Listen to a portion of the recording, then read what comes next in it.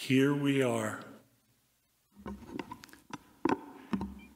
Easter in the midst of the pandemic. This is probably unlike any Easter that most of us have experienced. With everything still being so fresh, with us still being so very much involved in it all. You stop and think about it, the other maybe great events of our lifetimes that seriously affected us or caused us to stop and take a look. I was thinking about it. They were all in the fall or the early winter. 9/11, of course, was in September. JFK was shot in November. Stock market crash was in October, in Pearl Harbor in December. But here, we're still very much adjusting. And we're adjusting in lots of different ways, not the least of which is, hopefully, keeping our sense of humor.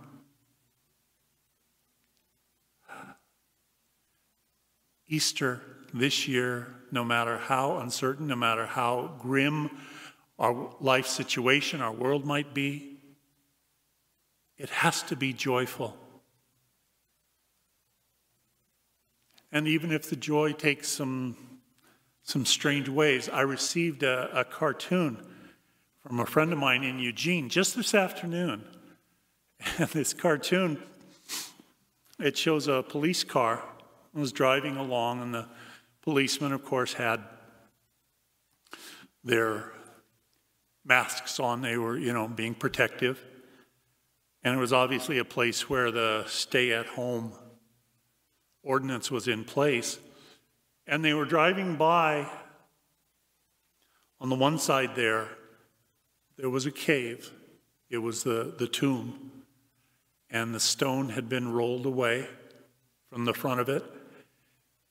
And you could just see Jesus starting to take one or two steps out of the tomb.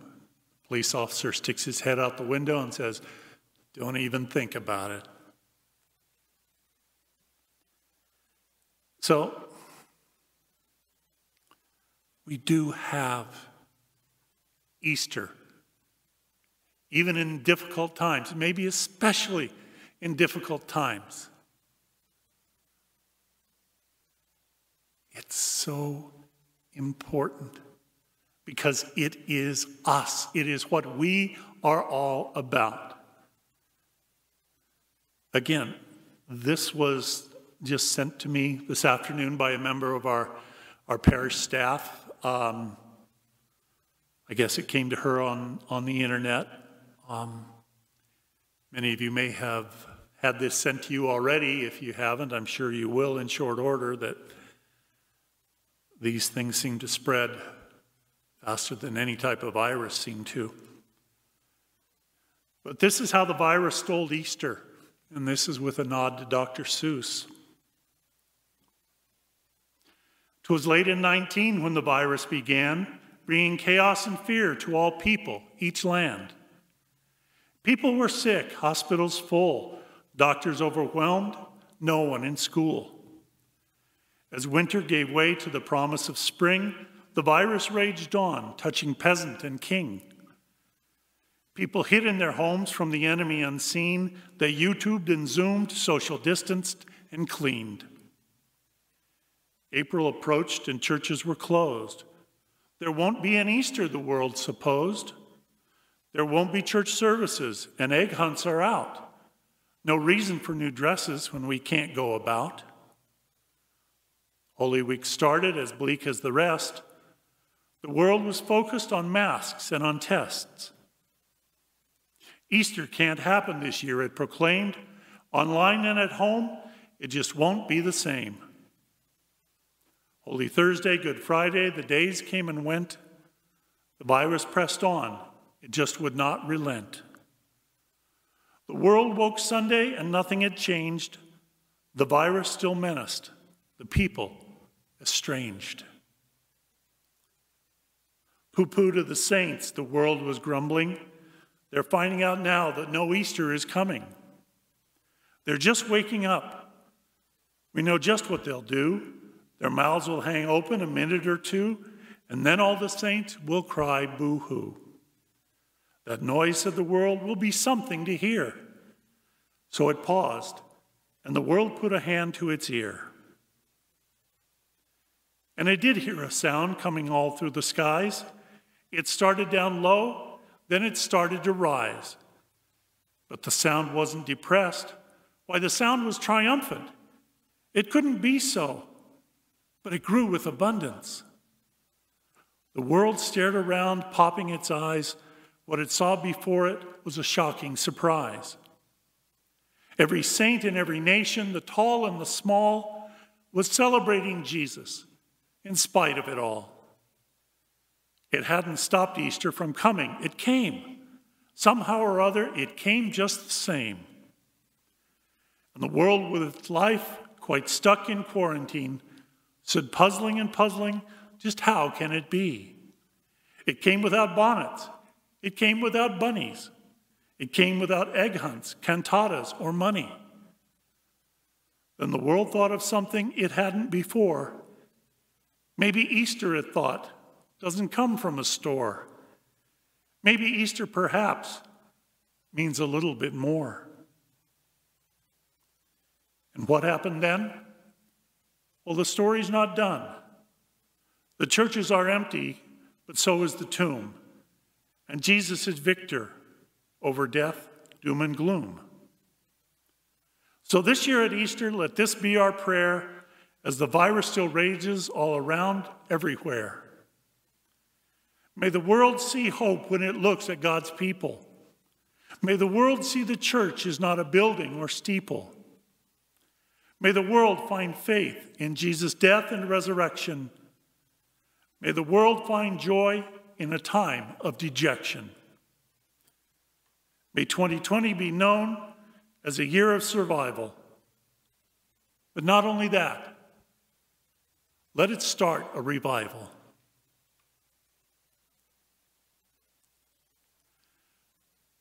One of the reasons why I think this Easter feels unique is because our Lent, our time in the desert, our time of things not being normal, is continuing on. And hasn't been for us a 40-day reality. And it's been something where we have had to take it seriously. But the resurrection of Jesus tells us,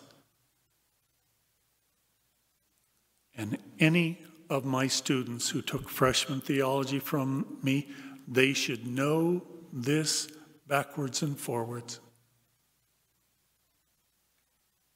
The love of God is the most powerful force in the universe. And that's what the resurrection of Jesus shows. Jesus took upon himself not just our sins, but all the sin, all the sinfulness, all the evil that creation has ever known. It's like it all ganged up on Jesus in the ultimate battle, and it killed him. And evil, and especially the evil of death, said, it looks like we won. God said, I'm just getting started. I can work with what you've given me. You have given me death. I will defeat it with new life. You have given me hatred. I will conquer it with greater love. You have given me sorrow.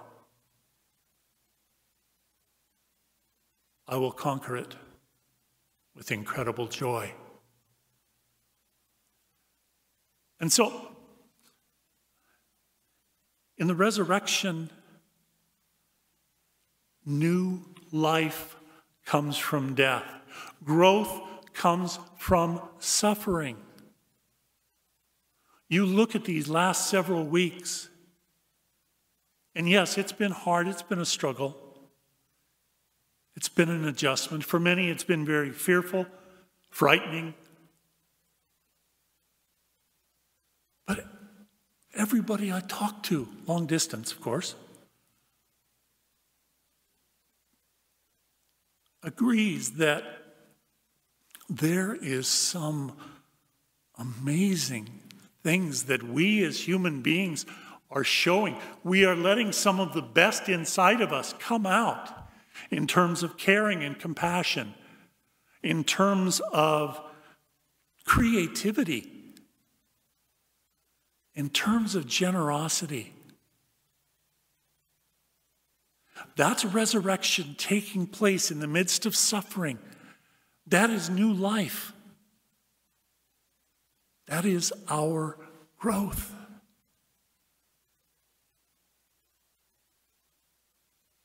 And ultimately, we have the promise that what we see in small ways now, we will have in the greatest ways for all eternity, because the power of God's love is the most powerful force in the universe. The resurrection is not just Jesus' victory over death. It is our victory over the small deaths, over the small sufferings in our lives. It's our victory. And just to remind me of that, I even tonight made sure to wear my Bronco victory socks, just to reaffirm. So we have all of this. Question, I think maybe is going to be, are we going to let it mean something? When finally, whenever it might be, there is a cure. When finally, when life gets back to normal, whatever that is for us, will it be a new normal? Will the ways that we have learned to appreciate our family and the times that we have been spending together, will that continue on? Will that spirit of generosity and compassion and connectedness that is God's gift to us in this time, will we let that continue?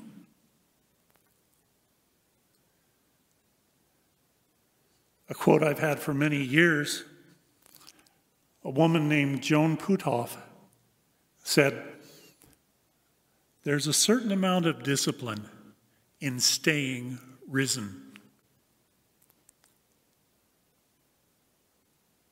There's a certain amount of discipline in staying risen. We have the life, we have the growth, we have the promise.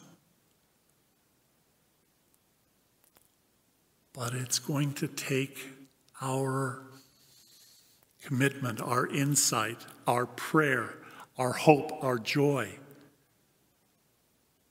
to keep that alive.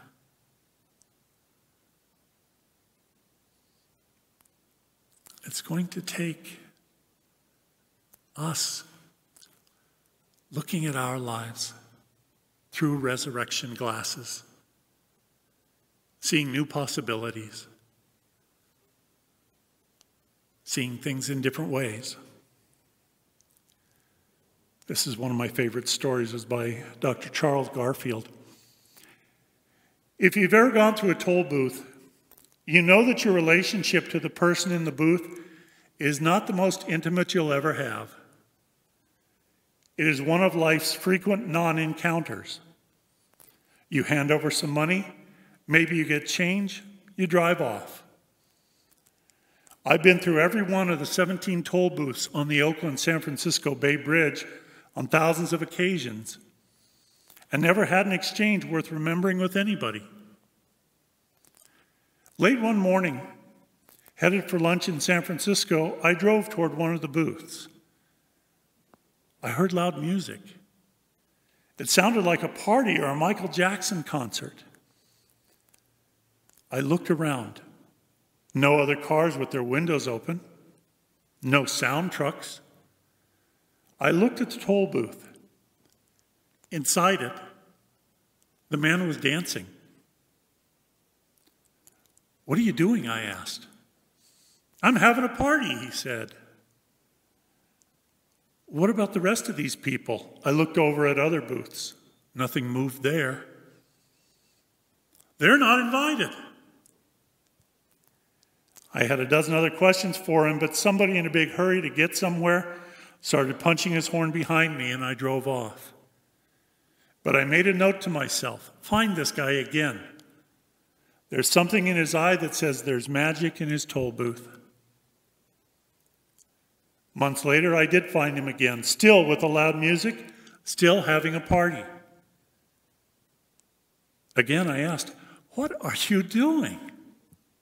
He said, "Hey, I remember you from the last time. I'm still dancing. I'm still having the same party." I said, "Look, what about the rest of these people?" He said, "Okay, hold it. What do those look like to you?" He pointed down the row of toll booths. I said, "They look like toll booths?" "Brother, you got no imagination." "Okay, I give up. What do they look like to you?" He said, "Vertical coffins." "What are you talking about?" "I can prove it. 8:30 every morning, live people get in. Then they die for 8 hours. At 4:30, like Lazarus from the dead, they reemerge and go home. For 8 hours, brain is on hold, dead on the job, going through the motions." I was amazed. This guy had developed a philosophy, a mythology about his job. I could not help asking the next question. "Why is it different with you? You're having a good time." He looked at me. "I knew you were going to ask that. Someday I'm going to be a dancer." He pointed to the administration building. "My bosses are in there and they're paying for my training." 16 people dead on the job, while the 17th, in precisely the same situation, figures out a way to live. That man was having a party where you and I would probably not last 3 days because of the boredom. He and I did have lunch later, and he said, "I don't understand why anybody would think that my job is boring. I have a corner office, glass on all sides. I can see the Golden Gate, San Francisco, the Berkeley Hills, half the Western world vacations here. And I just stroll in every day and practice dancing."